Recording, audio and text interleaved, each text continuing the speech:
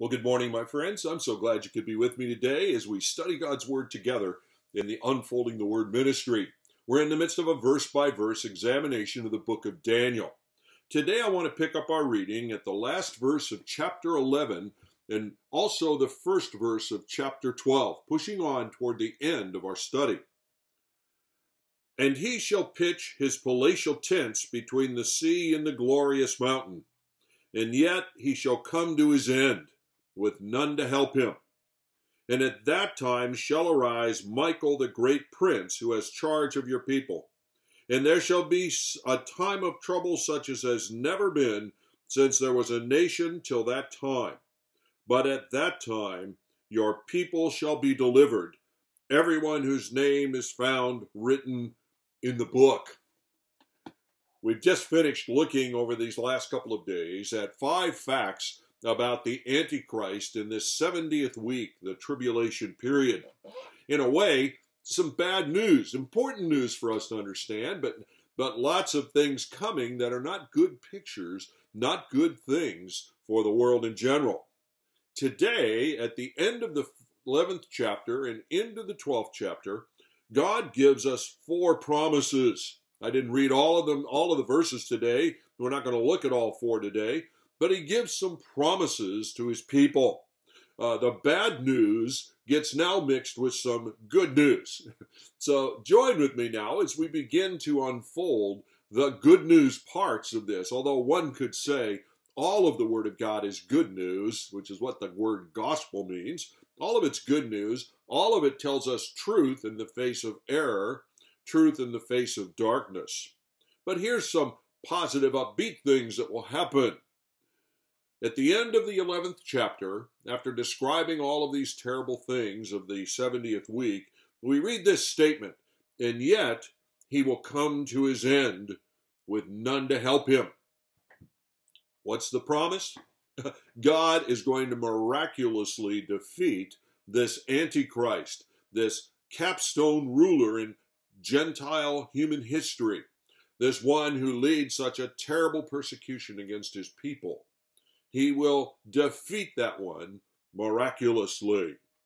And the 12th chapter opens up by making it plain to us that it's the angel Michael who will be a key ingredient in how God comes about or goes about defeating the Antichrist. He is the one who leads the angels of God in this battle. Listen to these words out of the book of Revelation, the very last book in the scripture, that addresses the same time frame that the end of the 11th chapter, the beginning of the 12th chapter of Daniel does. Chapter 19 of the book of Revelation, beginning in verse 19. And I saw the beast, meaning the Antichrist, and the kings of the earth with their armies gathered to make war against him who is sitting on the horse and against his army. They're gathering to do war against the Messiah. And the beast was captured, and with it the false prophet, who in its presence had done signs by which he deceived those who had received the mark of the beast, and who worshipped its image. And these 2 were thrown alive into the lake of fire that burns with sulfur. And the rest of the slain by the word of God, the sword that came from the mouth of him who is sitting on the horse, and all of the birds were gorged on their flesh. All right? Yet he shall come to his end. The defeat of the Antichrist is as certain as all of the other pieces unfolding in God's plan of history. God is not suggesting that certain things will happen.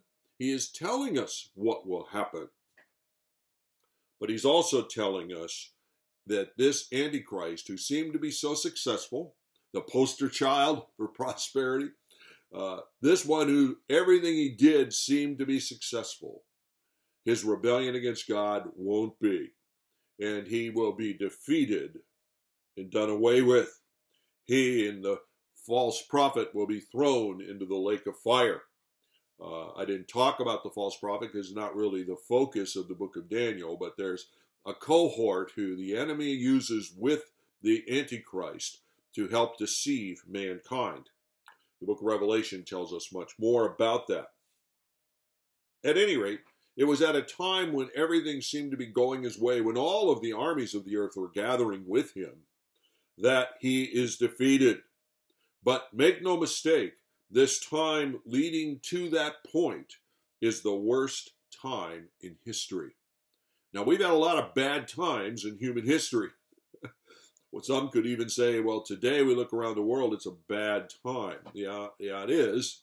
There have been lots of bad times. But the time of the 70th week, this time described as the Great Tribulation period by many of the scholars of the Word, this is the worst of times. Matthew chapter 24, I've read this to you before, I'll read it again today. Beginning in verse 21 says this about that time.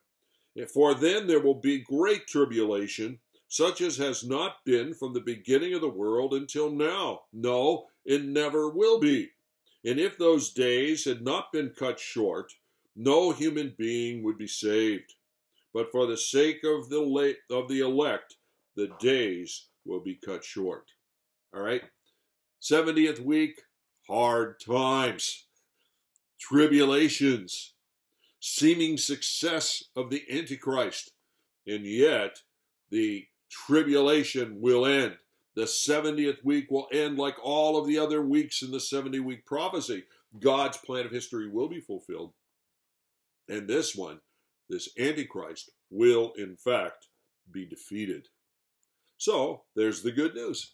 God is going to defeat, and in a correct timetable, the Antichrist and all that the Antichrist represents. So encourage your heart with that.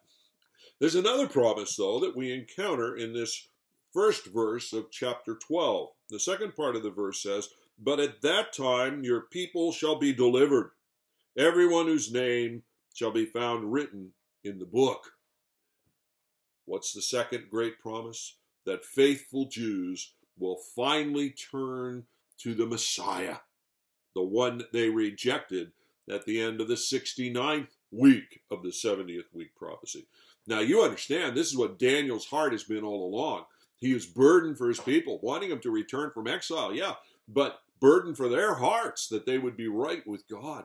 And what he longed for most of all was that. And now God, to Daniel and to you and I, is giving a promise that there will be a point in time in history, in the unfolding of history, where the Jews will finally turn to Christ as Messiah. And when will that happen? At that time. That's the way it's put in verse 1 of chapter 12. At the very end of the reign of the Antichrist, at the very end of the 70th week, at long last, their resistance to the Anointed One will be done. Their repentance will finally occur. In verse 7 of the 12th chapter, it says, when the power of the holy people has finally been broken, all these things will be completed. There will be a restoration. They will finally repent of their rebelliousness toward God and their rejection of his provision of the Messiah. Remember, they killed the first Messiah, the first coming of the Messiah. Of course, all mankind did, and it was a sin of all mankind that put Christ on the cross. But in a special way, the Jews rejected God's great provision of the Messiah for them. But that will change. You know, this is the point of the book of Romans in chapter 11. Let me read these verses to you, beginning in verse 25. Lest you be wise in your own sight, I don't want you to be unaware of this mystery, brothers. A partial hardening has come upon Israel until the fullness of the Gentiles come in, until God's plan for reaching the world is finished. And in this way, all Israel will be saved, as it is written, the deliverer will come from Zion, and he will banish ungodliness from Jacob. And this will be my covenant with them when I take away their sins. After the prophecy of all the sufferings for the Jews, all during the 70 weeks, Daniel needed the comfort of these words. You and I need the comfort of these words. We need to know that God's chosen people will finally learn and act on the provision that God has made. Now, how do we know they've done that? Because it is only by repentance and faith in the Messiah, the Lord Jesus Christ, that one's name is written in the book of life. What happens to the Jews allows them to have their names found written in the book. They turn to the Messiah. There's a lot that happens with that, and they become a tool that the Messiah uses in reaching out to a lost world. But nonetheless, that's not the focus of these verses, just the promise. The faithful Jews finally return and accept the Messiah offered. God will miraculously defeat the Antichrist.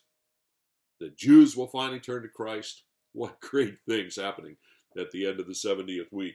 Join me tomorrow as we continue to look at more promises about what the outcomes of this plan of history will be. God bless.